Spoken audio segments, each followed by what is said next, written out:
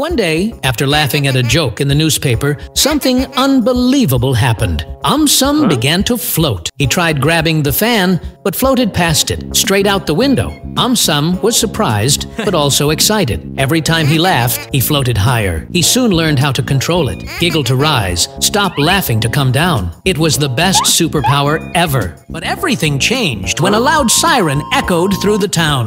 A giant airship had lost power and was sinking fast. When he reached the ship, the people inside were terrified. AumSum knocked on a window and gave a big thumbs up.